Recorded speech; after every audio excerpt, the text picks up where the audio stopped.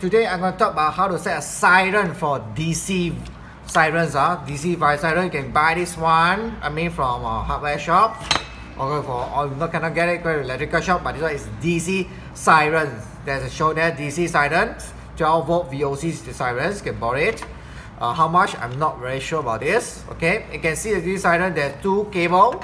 There's a red and a black. Red is mostly referring to the positive, and black is mostly referring to the ground or negative, or they call it GND in the short. Okay, now what we at the iFace can see that there's a few of these things, but what we need today is only these two. The rest we can put aside. Okay, aside. Now iFace. Before I go further ahead, I need to explain the diagram of how to siren this 12 volts. Okay, I will draw out the paper. Okay, how it looks like. So this part here, this is a sirens. There's a black and red. Okay, the red is positive. They need to go all the way to the NOC 1. To the NOC 1. Where is NOC 1? You can see it from the part behind here. Okay, we go closer. This one is positive. This is a ground. This one that we're going to use this to plug in here. Okay. Then another one is for this, is to plug it to here. Then you can see this right here. There's NC2, COM2, and NO2. Okay, NO2, COM2, and NC. Now, based on this chart, we're gonna do it now. Okay, let's get this one first. Okay, then the first one will be NO2 and COM2. The second one will be COM2, sorry. And last one is NC. So we're not going to use NC, we're going to use NO2 and COM2. So start with this one first. Oops. When you plug in, it should be this one will be your right side, will be your positive. The left hand side will be your ground or negative. Okay. Now let's join it up based on this chart. Okay. I want to join this one first. Okay, the positive, then we are right hand side positive to COM2. Okay, COM2. Now let's start this one first. I just gonna get a cable because my power I'm gonna supply for this iFace is using power adapter. So I can go in this one. If you can't go in, there's this one here, the something like orange red color. You just push it up, the hole inside will open up. Okay. I try to push it in, so this cable can go all the way in. Okay, push it up, in, and I just push it in all the way. Oops, it's not that easy. Yep, okay, just push it all the way in. Make sure it's open so the cable can go all the way in. Okay. Yep. Make it tight. Yep, it's tight already. Okay. Now this one will need to go to COM2. Okay. The second one is COM2. So this one go all the way in.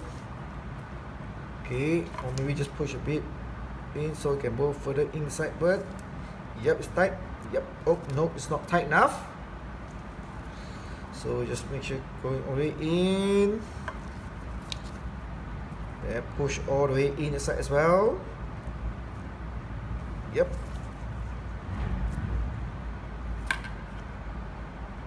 Oops, still not.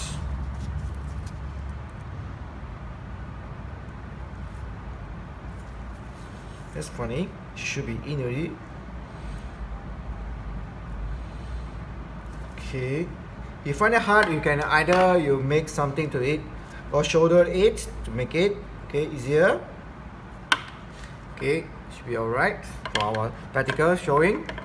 So now another cable is, let's say you cannot go to the second one, we do go to NO1. So the NO1 comes of positive. Okay, positive. So this one red one will be a positive. So it will go to your NO1. If your cable is too long now, you can just cut it, make it shorter, because we don't want to have short circuit for DC. Even though it's not injured to a human, but it may wasted your time. Alright.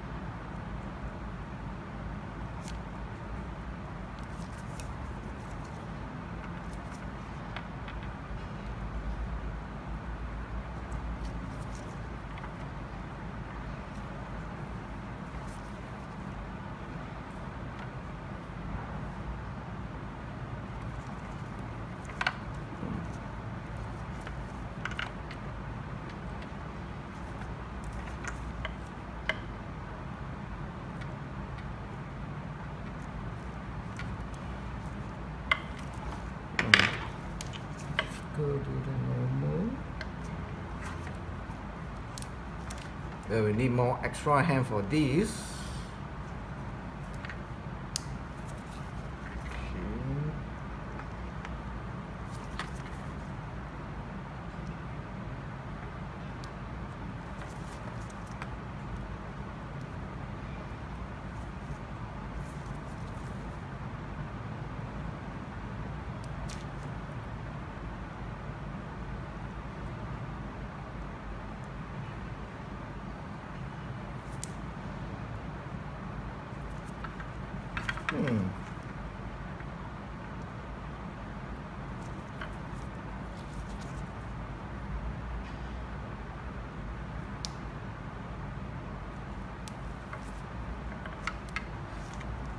Oh, taking a bit longer than expected.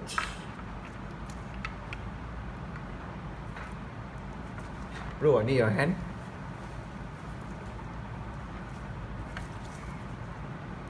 Okay. No, it's okay. Yep. Just getting those up. Yep. Okay, need extra hand for this. Another extra hand. So this one done. Now we're going to connect this black one, the ground, to the ground. So this will be your second point here.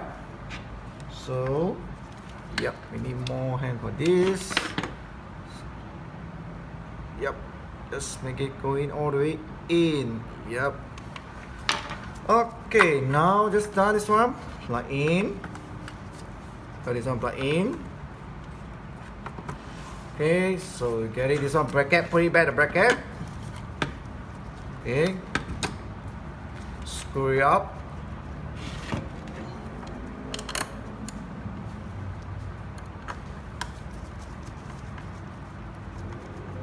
Okay.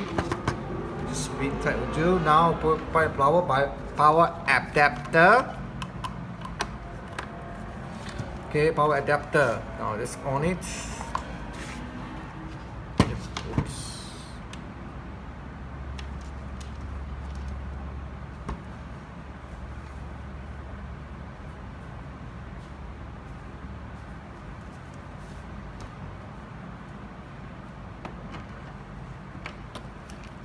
Okay.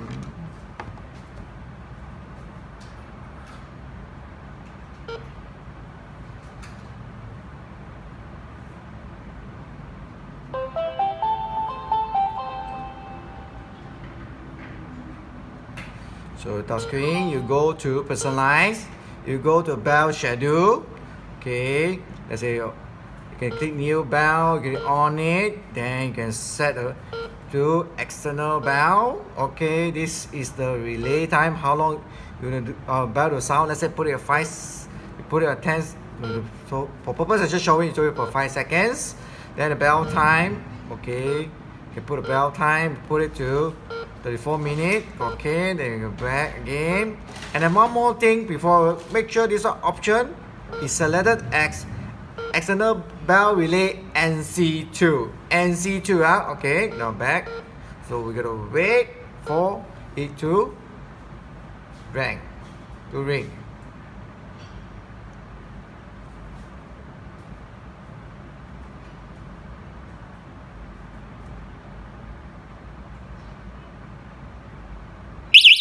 Okay, it's ring already. Okay, you can show that it's already ring for 5 seconds for you, just for you to show. Okay, this is how you're going to set it, your bell. Now I'm using power adapter. For those that not using power adapter or direct power in, then your power will go to here. Okay, to here then go up. So they're optional by power adapter or by power supply. So power supply DC will come to here. Alright. So thank you for your time. A bit long than expected. So this is how you set your bell for DC. For DC both. Later another one we will show you on AC siren, which is much louder than DC. Thank you.